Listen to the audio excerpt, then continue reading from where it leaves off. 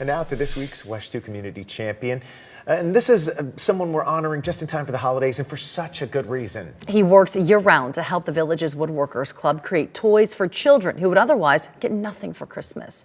Sana Kadange is introducing us to Conway Williams.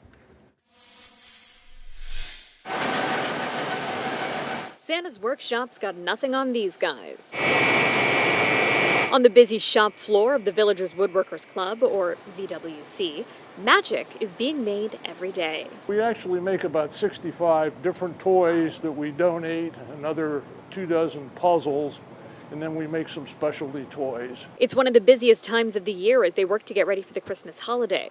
The group created 23 years ago when some villagers set a goal to make 50 wooden toys, cutting out pieces in one garage, sanding them in another, and assembling them. But as requests started pouring in, the group ended up making more than 140 gifts that year.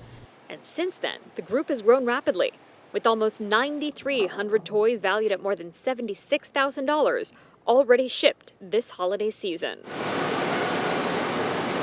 And at the heart of the organization are the men and women who pour love into every project. I'm in here over 200 days a year, so it's like a full-time job. It has a lot of impact. I mean, we get a lot of interest, a lot of people very happy. It presents it helps the villages. I mean, we're the village's wood shop, and we're a nonprofit, and this lends it right into it. Quiet, but very detailed and very hardworking. Us teaching the new people. Conway Williams has been a part of the organization almost since its inception, becoming head of the toy department 8 years ago. It's very rewarding, and because a lot of these children live in dire circumstances and so forth, they don't have access to perhaps electronics, and the toys that we make are imagination driven, no batteries, nothing like that, so it helps the children grow and mature and learn to do things on their own. The toys made here support children in Sumter Lake and Marion counties through schools, churches, and charitable organizations, like the Children's Home Society of Florida, Operation Shoebox, and Sozo Kids. More than 120,000 toys have been donated since the start of the program. This is a team of people who are very dedicated to the idea that the children are important in our future, so that we're trying to do what we can to help them mature. The cause is near and dear to Conway's heart, who has this wish for kids this year.